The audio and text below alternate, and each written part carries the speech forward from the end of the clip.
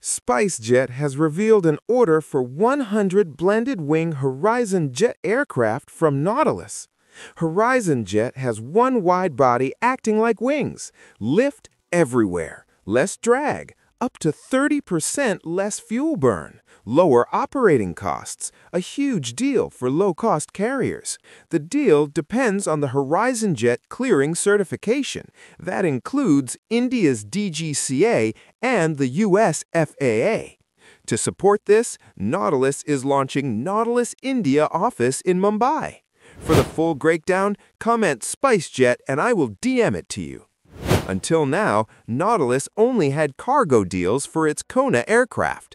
Those were with Ameriflight and Canada's Nolinor.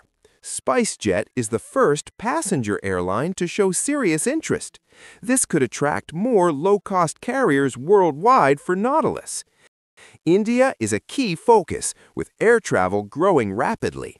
Horizon targets the A320neo and 737 MAX market, with up to 240 seats and lower fuel burn. Now, the biggest challenge isn't design, it's building enough airplanes fast enough.